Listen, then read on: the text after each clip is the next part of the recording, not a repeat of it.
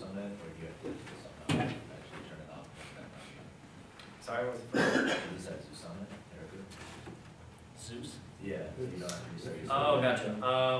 No. They have probably much more than Zeus.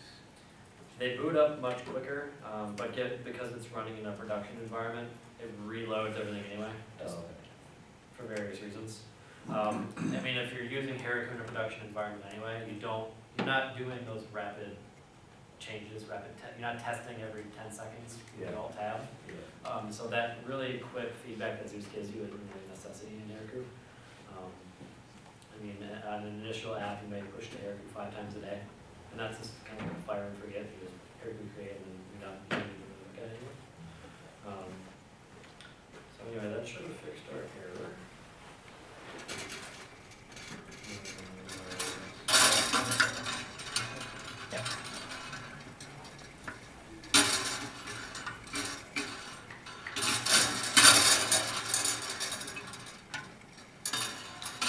Here we are with that.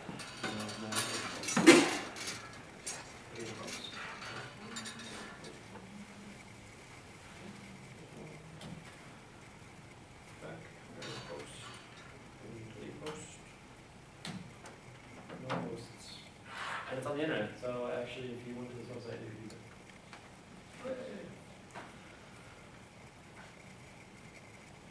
Sweet. That took me less than an hour, right? 26 minutes. Dang.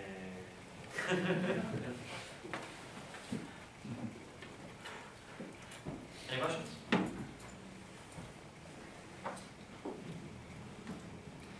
So, that's pretty much what we got as far as planned content. This actually last bit was not so much planned. I just thought it would be a cool little thing to show you guys actually what the process would be to actually work with us. So what do you guys think in terms of the format of class, time of day, what day it was, the food, teaching style, level of preparedness, slides? Any feedback, thoughts? Smiling faces. Trying to make this negative. Did you guys feel like the level of the content, the depth, was too deep, not deep enough, in terms of how quickly we progressed? I like the fact that you guys had like little 10-minute snippets of time for us to actually, try it and see what we thought of ourselves. I think it's also hard to assess because there are different people with different backgrounds.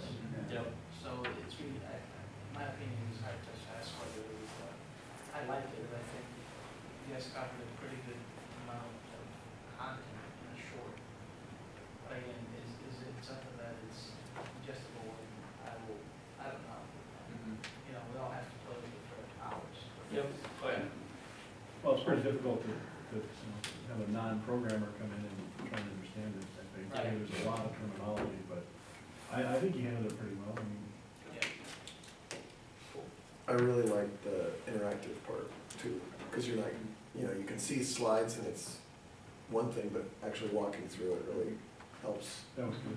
give a framework for really what does it take, and Yep. that's necessary. To me, it was like more of an overview, and I liked it. I had done that before, but when Weston was talking about the controls and all the behind the scenes stuff, I got a little bit lost. Yeah, that happens. You know. That's part of the dive of Ruby on Rails. Is kind of Right. So I got to push that magic in the back of your head and just kind of ignore it for a while, and eventually it seeps out of this magic black box, and you start understanding it. Right. But So I guess I just got to read a little bit more about that process.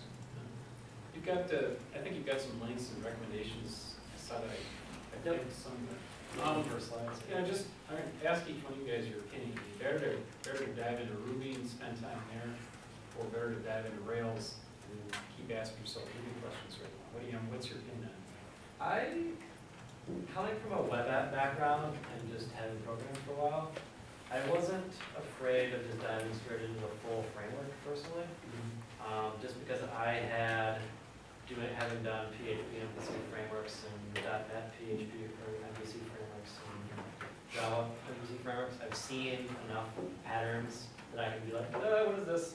And then work backwards from that. But I've also seen a lot of recommendations to start from core Ruby.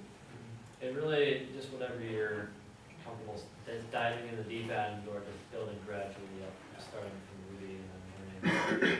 If I may make a recommendation, there's a pretty good book out there from the pragmatic programmers on scripting Ruby, using Ruby for everyday scripting tasks. That's, so if you had ever wanted to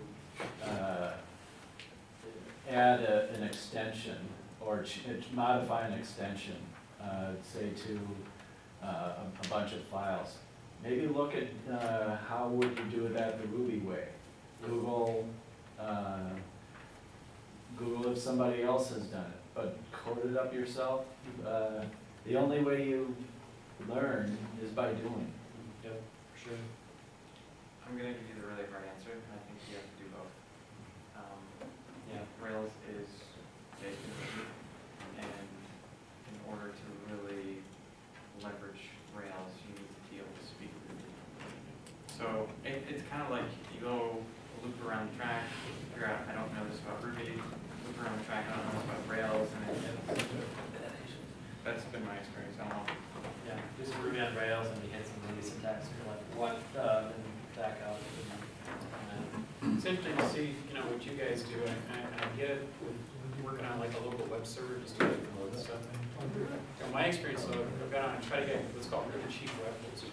And the problem there is it's always been really hard to deploy, like a Python-based web thing. They just don't do it. And when they steer you towards, PHP, some sites I've seen seem to make it easier to do Ruby. I use Python.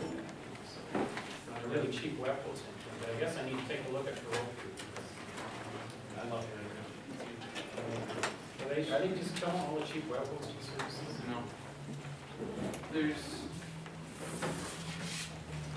If we were gonna dive into the plans, we'd say, here's the use case situation where we think Ruby would be awesome. Yeah. There's ones where we don't think it's a great fit. But in terms of doing this,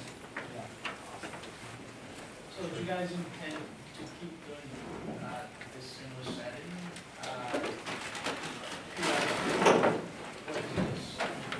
What's the plan now? there's nothing formal. I'm interested to dialogue about Ruby and try and progressively as a community move forward to progressing in our ability to do Ruby development here in the Twin Cities. So I think that looks like doing beginner events, and I think that means also doing leveraging more complex technologies and kind of oscillating back and forth between the two. Similar on that vein too, in addition to wanting to build up a new community in Minneapolis, I'm also interested in building up a startup community in Minneapolis.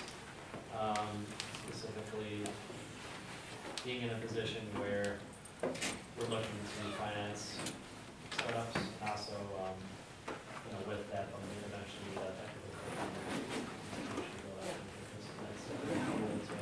to start getting a lot of the talent to go. And personally, I'll be starting to host collaborating back and forth, advanced classes, so things like deployment, things like testing and development, data thing, Ruby on Rails, things like pair programming, and agile programming, and all those some of the best practices. Meta programming, kind of the more, okay, so you've seen this, you may not understand it, but let's dive deeper. You just see what's out there. People share and say, this is something cool I did in the last 3 months at work. I also be speaking at the Raw meeting at the end of the month talking about Rails engines and how I took a Rails 2.3 style plugin, essentially an old architecture, and then reworked it with test-driven development, and now I've made it Rails compatible. So those types of conversations I think are really fun and interesting to have. Not everyone gets them, but I think everyone can at least be in the dialogue and say, I'm ready. Yeah, really, I think both of us are just interested in hosting more events, just like this, various topics. So you guys also run the rap group? No, we're actually not affiliated with, Ruby and Yeah, this is just an ad hoc thing, but I'm sure we can mix and merge with other groups. Do you guys have sponsors to put this on, or how are you paying for this stuff? I sponsored it. eventually, I'm hoping to go sponsor. Do you take donations, and can we go? I thought this was great. Unless it's $200 down the drain over here. No, I'm interested in teaching, and you can't teach unless you teach. So that's my motivation for hosting it. You can't learn unless you learn. It goes both ways. Meadows is gonna get. Anyways. What do you guys like to be interested in more of these? Would you like different Oh, topics? yeah. Are there any topics that are coming to mind that you guys like to see? Any I mean, upvotes? you've got our Twitter. We're not so- implying that Weston has a sponsor again, but. Sorry? Weston can sponsor as many more as he wants. Should be able to find Yeah, I'm saying, yeah, I You mean, need to get some money out of it somehow. I think we can all pitch in, I mean, if we. Well, so foregoing the potential sponsorship, there's a workflow and process for that on my end.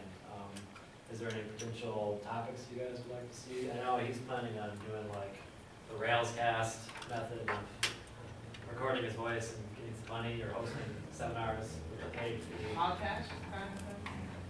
Yep. Probably. Well, I don't know.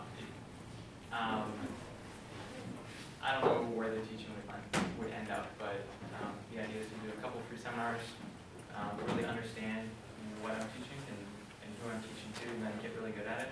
And then if people want to come for some what was free content, and then 50% more that was added, so it's kind of tested by fire. So it's actually bona fide, worthwhile content.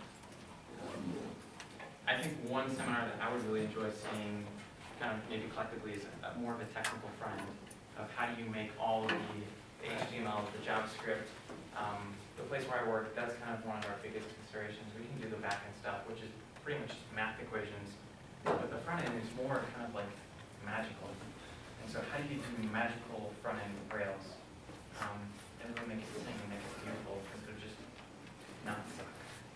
A really big, a key component to starting a business or having your application used is how it looks, what the design elements are.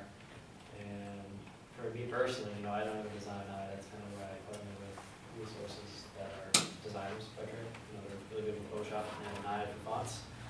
I hardly know what cooking means, but I know it's important, and I've been slapped with it.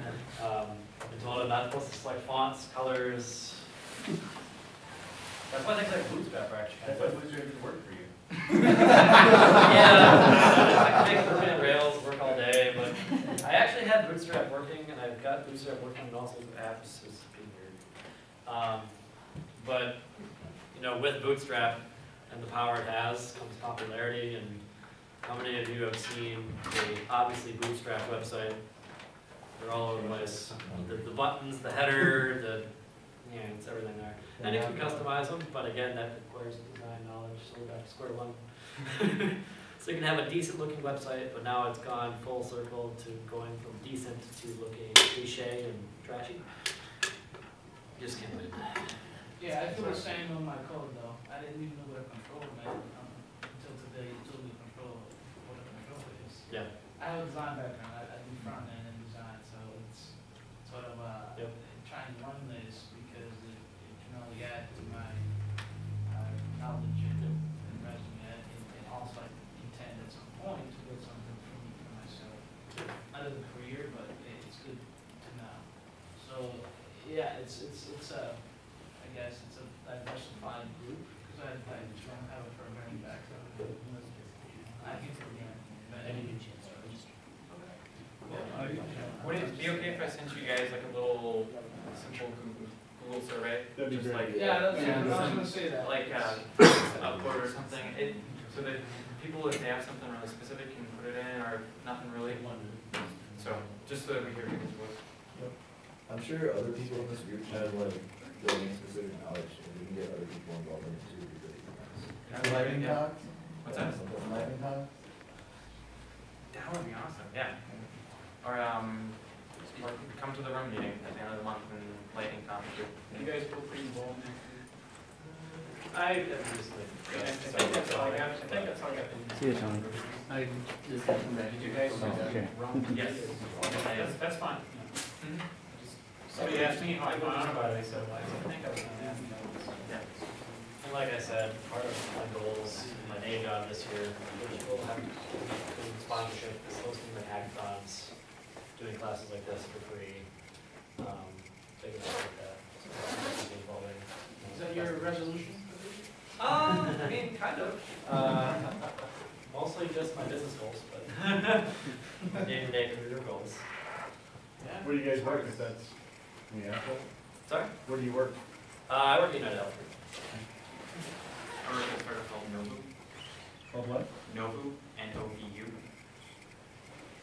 So it's pretty much Rails 100% of the time. I was there for 2 days. We'll have to talk about that. What was it called? I'm sorry. Novu, N-O-V-U. As far as future topics, I'd be very interested to see or hear about how Rails interacts with some of the JavaScript MVC frameworks, like Backbone. Yep. I kind of alluded to that a little bit, where Rails is just an API, and you can create a backbone, and the front end of this new Rails API. Yeah, that'd be really interesting. It could also be,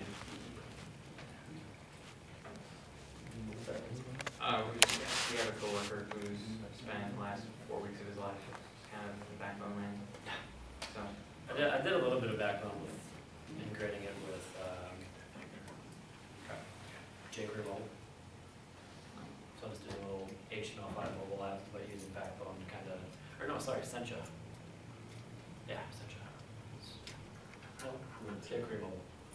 Mobile frameworks are like mobile minor now. Yeah, that's definitely a topic, for sure. well, you guys are free to stick around. There's still food in the back. Feel free to take it. Yeah. We'll be shutting down shop at 4, but